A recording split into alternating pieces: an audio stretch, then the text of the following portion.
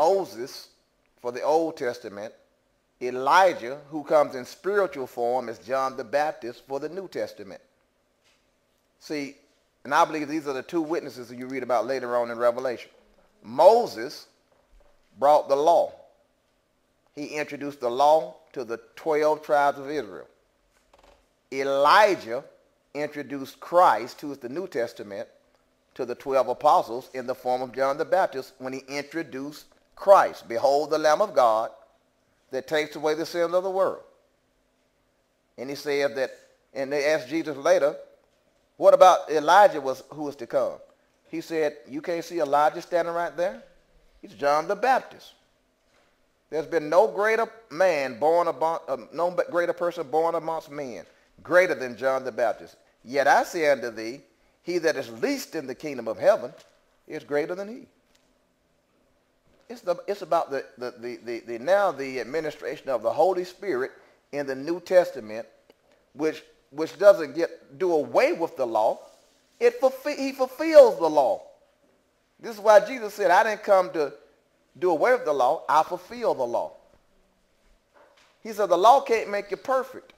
Why? Because the law only engenders wrath, judgment. But the perfect law of liberty, the Holy Spirit, can make you perfect in that you have now a nature that expresses love. This is so simple. And look how many people are tied up in all these ramblings and all these endless strivings about the law versus grace, etc., etc. Why is that? Because they won't get filled. They won't let the Holy Spirit take over to liberate their minds from thinking legalistically, and they return back to the vomit. The Bible says like a dog returning to his vomit, and like a pig to wallowing in the mire again, wallowing in the mud. They go back to the law. They go back to the governance of the law to try to confine and restrict the old man, when in fact the New Testament and the law of the Spirit does away with the old man.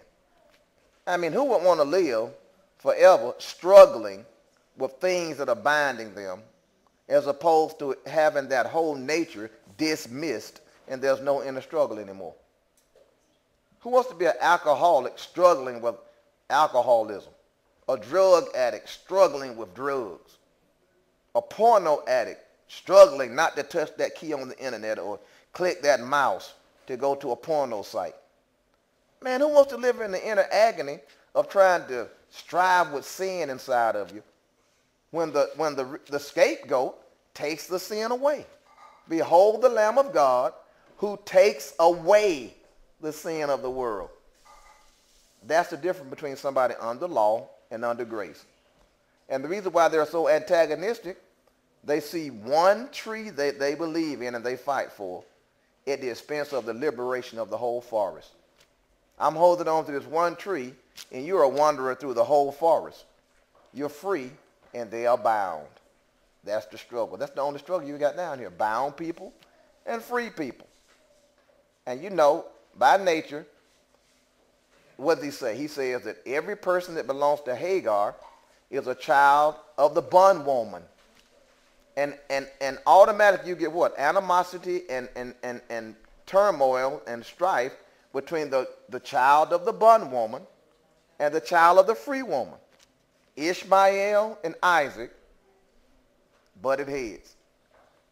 He says, but the children of the free woman are more in number, in that Jerusalem above is free.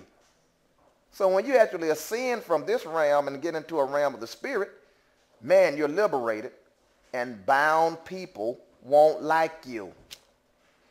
Think about it. Everybody bound to sin and performing sin, they have their little arena that they worship, and if you don't conform to what they worship, they don't like you.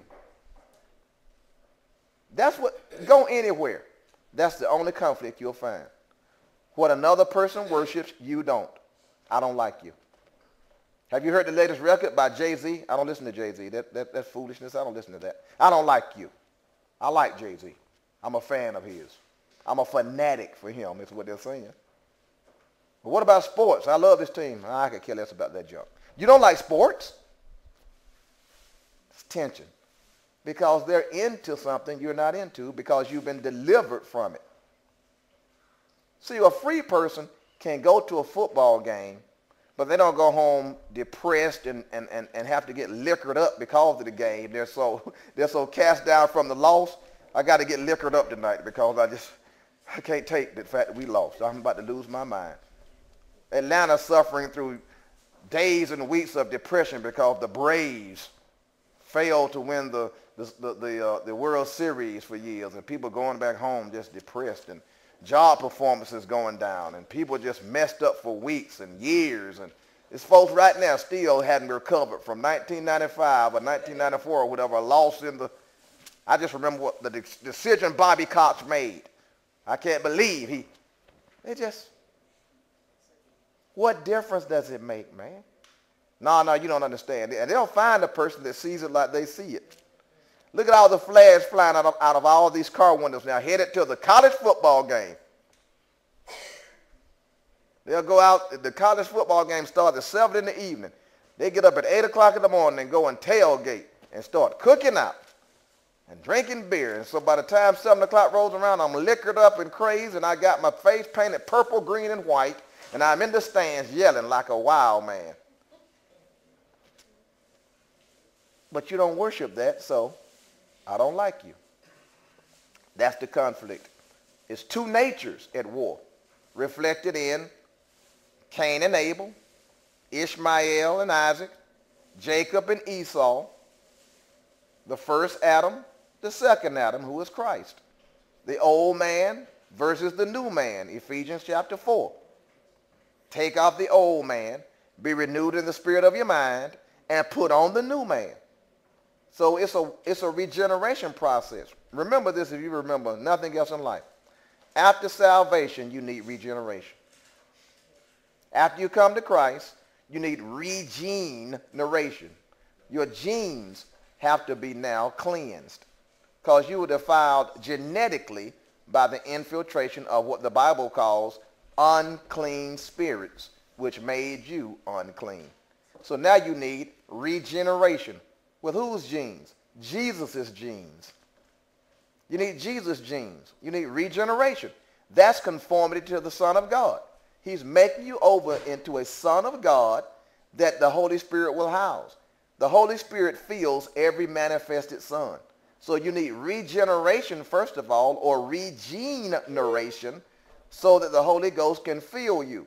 Once God gets to a time period where there are humans who have been regenerated, he's going to fill those humans, manifest the Son of God, and you'll get the book of Revelation turning on because he was after that type of a human from Jump Street. Remember the clay, I think it's in Jeremiah, that was defiled or marred in the workman's hands? He had to start over with a whole new lump of clay. What's happening? He made Adam. Adam was infiltrated by Satan. He was genetically infiltrated and became a mutated life type that God didn't create. God, through Jesus Christ, crucified the mutant. Now he's regenerating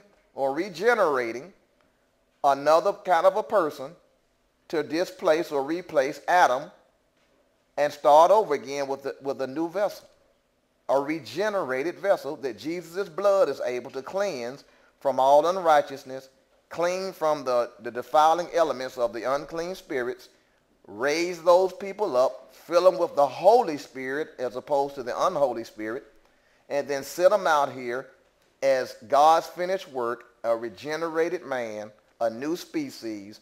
He makes out of Israel and the church one new man. And he brings, what did he say he brings from that one new man? Peace. He gets rid of the enmity. He makes a regenerated man, both of the Israelites and the other people on earth, what they call the Jew and the Greek. But he's talking about people outside of Israel. Israel was just a conduit to get to all people on earth. But when he regenerates all of his sons and daughters, they'll be in the image of Jesus Christ. The Holy Ghost will fill them, and he'll have manifested sons. And I believe that these manifested sons are the trigger for the apocalypse. The devil doesn't decide to start the apocalypse. God triggers the apocalypse when he fills the remnant church with himself. And what you see in the apocalypse of Revelation is the response of the devil to God moving. God doesn't respond to the devil. God is the catalyst. He's the authoritative sovereign person on the offense. He's not cowering in a corner because of what the devil's doing. God is going into war to take what he wants to take by force. These things must be. See, so it's not about the devil doing anything. You just hang around long enough and watch.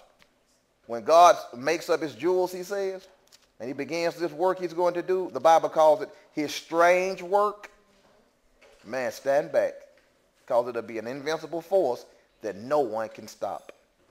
And you got a remnant people who are aligning themselves right now with this strategic cleansing for the infilling. And the rest of the church world that's bound to religion will not and cannot understand those people. So don't try to make them. All right, now, that sets the stage. Revelation chapter 4. You see these elders. I believe there are 24 elders, 12 tribes of Israel, 12 apostles of the Lamb. And out of the throne proceeded lightnings and thunderings and voices, and there were 7 lamps of fire burning before the throne, which are the 7 spirits of God. And before the throne there was a sea of glass like unto crystal, and in the midst of the throne and round about the throne were 4 beasts full of eyes before and behind. And you're looking at basically the cherubims. These 4 beast creatures that are around the throne that glorify God and worship God and cry out, holy, holy, holy Lord, all day and night. And when they do, the Bible says, the 24 elders bow down and cast their crowns down before him, showing what? That they're submissive to the Lamb, the ruling entity, the real ruler, the King, Jesus Christ. By them taking their crowns off and casting them down, they're saying, but we submit our will to the Lamb, Jesus Christ. Now, 7 spirits of God around the throne reflected in the 7 candlesticks. The 7 candlestick in the Old Testament, I think it's called a menorah, that they burned the 7-pronged candlestick. Those are the 7 spirits of God. You'll find them, I think it's in Isaiah, the spirit of counsel, the spirit of might, the spirit of the Lord, the spirit of wisdom. These are the 7 spirits of God as he manifests himself different ways. Now, that sets the stage. What we're getting to is a visible kingdom, Jesus enthroned, 24 elders, ruling council, I believe, of 420 elders you'll find later on in Revelation, which is a multiplication of 12. 65 times 12 is 420. So you got now, the kingdom is always reflected in the number 12.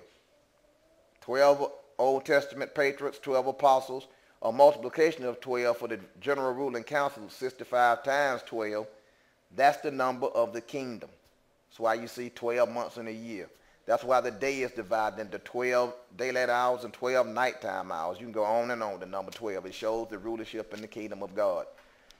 The reason why the day is split into 12 daylight hours and basically 12 afternoon or evening hours is because the duality of both kingdoms is always shown forth on earth, while Satan